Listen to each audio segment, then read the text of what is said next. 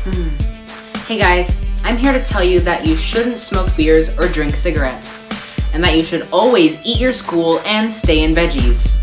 Wait, or is it the other way around?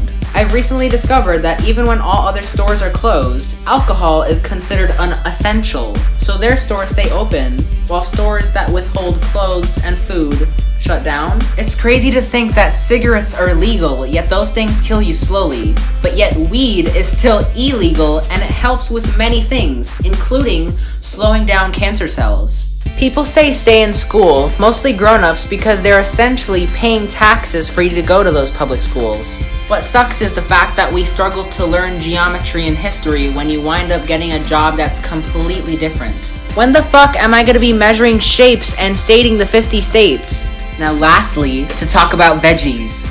I just fucking hate them, that's all I gotta say. And there's my advice for the day.